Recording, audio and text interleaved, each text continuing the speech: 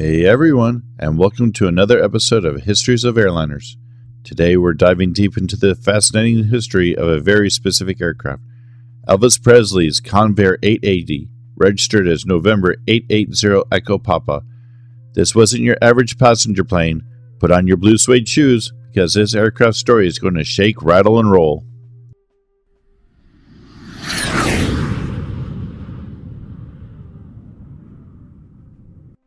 The Convair 880 was developed and built to compete against the Boeing 707 and the Douglas DC-8. Convair, a subsidiary of General Dynamics, developed this jet with 5 abreast seating and was advertised to be the fastest airliner in the sky. In the end, only 65 were built from 1959 to 1962, as airline companies turned out to want fuel-efficient airliners over faster airliners, as demonstrated when Boeing made design changes to its Boeing 707 to produce the more efficient Boeing 720 to fill the niche more economically than the Convair 880 could.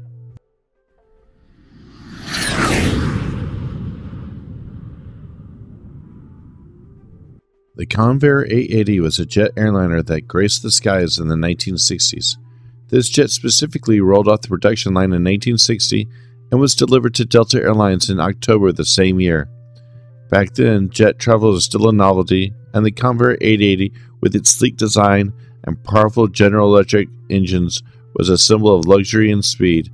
This aircraft flew for Delta for over 13 years, carrying passengers on various domestic routes.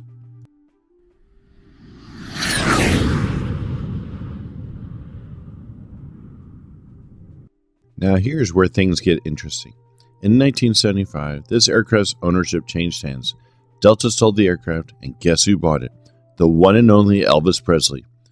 Elvis bought the aircraft for $250,000 and would spend another $600,000 refurbishing it into his primary personal jet. Yes, the king of rock and roll had a thing for luxury jets, and this aircraft became his primary personal airplane. He named it the Lisa Marie after the name of his daughter. Elvis used Lisa Marie to travel across the country for concerts and tours. Imagine the excitement when the king would step off his iconic aircraft. There was even one instance where, realizing his daughter had never seen snow before, he flew in this aircraft with his daughter to Denver, Colorado, just so that his daughter could have a day playing in the snow. Sadly, Elvis's time with Lisa Marie was short-lived. After his passing in 1977, the plane went through several years in limbo. The jet was ultimately retired for commercial and private service and put into storage in Fort Lauderdale, Florida.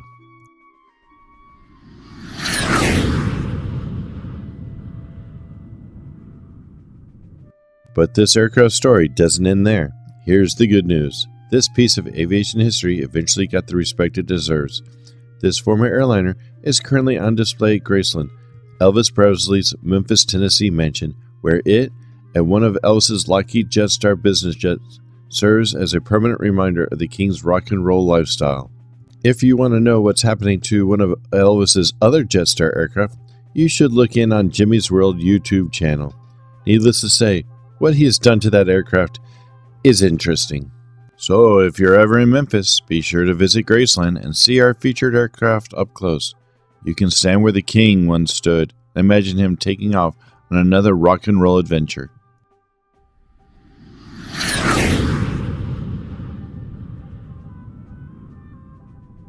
Thanks for joining us on this journey through the history of Elvis Presley's unique Convair 880. If you enjoyed this video, be sure to like and subscribe for more aviation tales.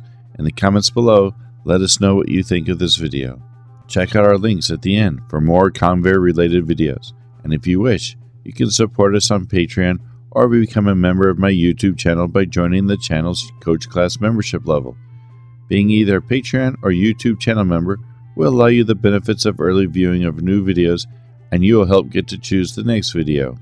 Patreon and YouTube channel membership allows greater support for this channel, which will allow me to make improvements to this channel, as I always like to visit museums and use more video instead of pictures to make these videos.